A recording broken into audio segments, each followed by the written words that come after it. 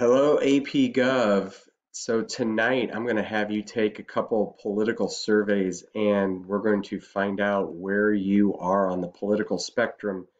Today in class we went over what the political spectrum looks like and focused on liberals and conservatives. Here's what you're going to do. For each one of these questions, you're going to put a check mark into this category or in this column if you agree with the statement. So put a check mark here in this column if you agree with the statement.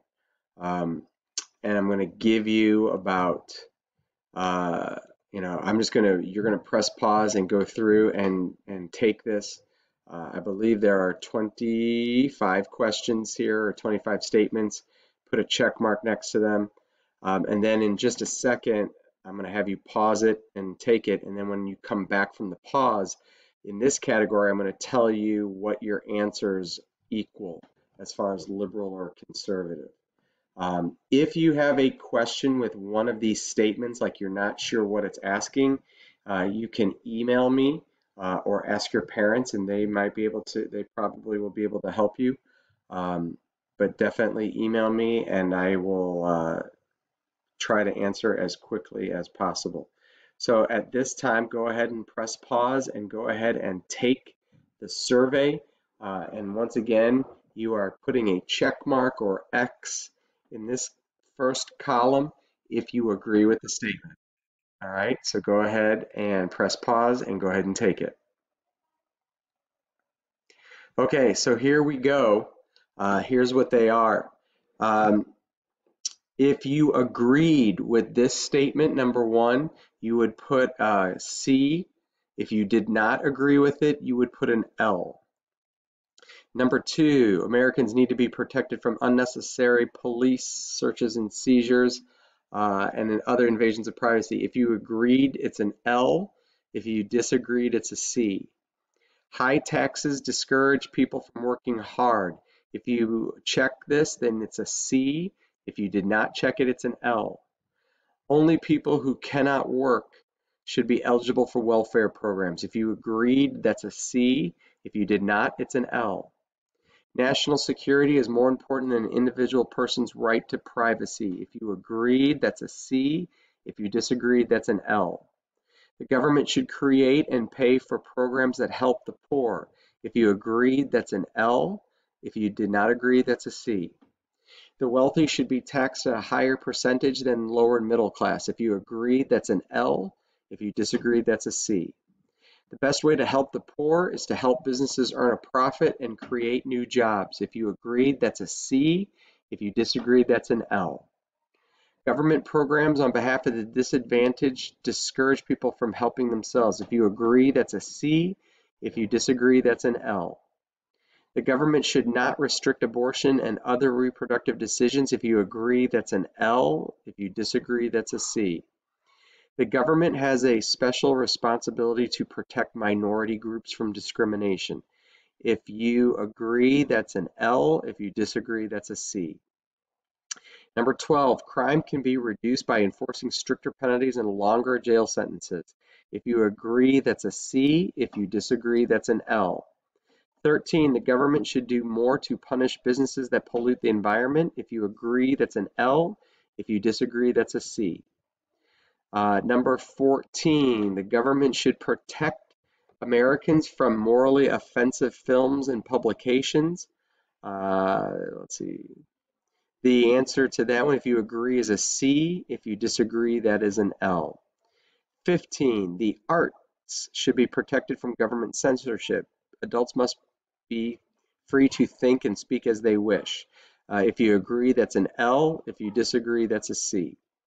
With government regulation, big business would take advantage of ordinary Americans. If you agree, that's an L. If you disagree, that's a C. Crime, unemployment, poverty, and other problems will be reduced if America returns to traditional values of hard work and belief in God. If you agree, that's a C. If you disagree, that's an L. Let me scroll down here. We're now at 18. The government spends too much on social services and other programs that could be done by businesses, religious organizations, and other nonprofits. If you agree, that's a C. If you disagree, that's an L. Homosexuals should receive the same rights and protections as other minority groups. If you agree, that's an L. If you disagree, that's a C. Number 20, policies that create jobs are more important than policies that protect the environment. If you agree, that's a C. If you disagree, that's an L. The federal government should not get involved in setting academic standards for public school. If you agree, that's a C. If you disagree, that's an L. Americans have the right to an affordable health care. If you agree, that's an L. If you disagree, that's a C. The death penalty is cruel and unusual punishment. If you agree, that is an L. If you disagree, that is a C. One way to reduce crime is to limit the sale and possession of firearms. If you agree, that's an L. If you disagree, that's a C. The government should allow school-sponsored prayer in public schools. If you agree, that's a C. And if you disagree, that's an L. So now what I need you to do is count up your L's and count up your C's and jot down what your total is. Obviously that your number should equal 25. I should have told you that there is no middle ground. You either have to put L or C. If you're a weak L or weak C, that's okay. But you need to put L or C and then count up your L's and C's. And then I'm going to have you post that here in just a second. Okay, so now you see here that we're at a spreadsheet called the AP Gov Political Survey Results. What you're going to do is type in your last name, then your first name, then you're going to give me what hour I have you, either third or fourth hour. And then for the test that we just took, I want you to write down how many L's you had and how many C's that you had. And then I will code that for you. And in tomorrow's class, I will go over what those test results mean and give you a classification. Okay, so here is test number 2, and there are 2 pages to this test. That's why it says 2.1. This one's a little weird, so just you're gonna have to follow along, but I think you'll be able to get it. So what you're gonna do is you're gonna read the statement. It's just like the statements that we did. You're either gonna put strongly agree or agree. Now here you have a neutral or disagree or strongly disagree. So you're gonna do your score, and then you're going to write down how many points there are. So it's either 2 points, 1 point, 0 points, -1, or -2. And you're going to write that point right next to it. So if I thought number 1 was strongly agree, I would write then 2 right here. Then my intensity. I need to write down how intense I care about that issue. So I'm either writing a 3 if I care deeply, 2 if I care but not really strongly, and 1 it's not really that important. And so I write that intensity down. So then what I'm going to do is I'm going to multiply your response points to your intensity, and because this is question number 1, I'm going to write my score in the odd number because this is an odd question. I'm going to do the same thing down here for number 2. I'm going to answer it. I'm going to write the points. I'm going to write my intensity. I'm going to multiply the 2 numbers together. But at this time, I'm going to write it in the even number column. And I'm going to keep going down and doing that. So number 3 is in odd. Then number 4 score is in even. Number 5 is in odd. Number 6 is in even. And then I'm going to do the same thing on test number 2. So go ahead and do that for this page, and then I'll have the next page loaded up and again walk you through that. All right, so here's the second page, 2.2. Again, we're starting with number 7. You'll take your score and your points, and then your intensity, multiply those 2 scores together, and that'll go odd. Then for number 8, it'll go in even. Number 9, odd. Number 10, even. Number 11, odd. Number 12, even. Now what I need you to do once you're done, and you can go ahead and press pause if you're not done, Now what I need you to do is go through and add up all of your odd scores and put that total number right here. And then I need you to jot down your even scores and put that right here. Now what I need you to do is you are going to take your even number score, and then you are going to have you're going to have E minus odd. So if my even score was 10 and my odd score was 5, it would be 10 minus 5, which would be a 5. Now remember, if you're minusing a negative number, so if it was 10 minus a negative 10, then it's actually 10 plus 10, and so your number is 20. And then you're going to write down your score right here. The lowest number that you should be able to score is a negative 72, and the highest is a 72. So you can't be higher than a 72, and you cannot be lower than a negative 72. Okay?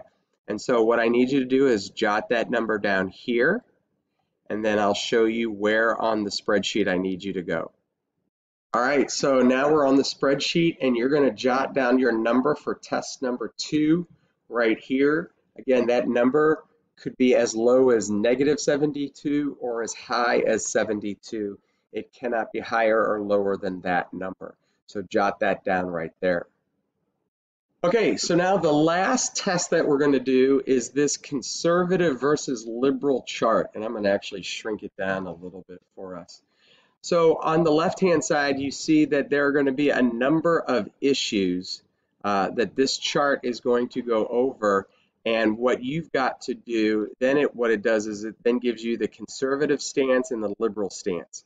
So what you're going to do is print this out or just do it on your computer. And what I want you to do is for every issue, I want you to highlight which one you like, which one you feel best explains your view. So if you have the conservative view for abortion, but you have the liberal view for the affirmative action, so you're just going to go through and do all of that, and then what you will do at the end of this, once you've highlighted for all of your different issues, is you're going to count how many conservative issues you agreed with and how many liberal stances you agreed with. And then I'll show you where to put that decision. So again, you're highlighting which of the stances you agree with, and then at the very end, you're going to count up how many conservatives you have and how many liberals you have. All right, well, you guessed it. On this final section now, you're going to jot down how many conservative statements you agreed with and how many liberal statements you agreed with. And then tonight, I'm going to then decipher your statistics and then give you a final reading as to what you are. And I'm pretty sure that by looking at your results, we'll get you pinpointed one way or the other. But this is a fun little thing. And then tomorrow in class, I will crown a king or queen liberal and a king or queen conservative. So we shall see what you are. And hold on to those tests because we're going to use them later on in class. So you're going to print those off and then keep them. Have a great day.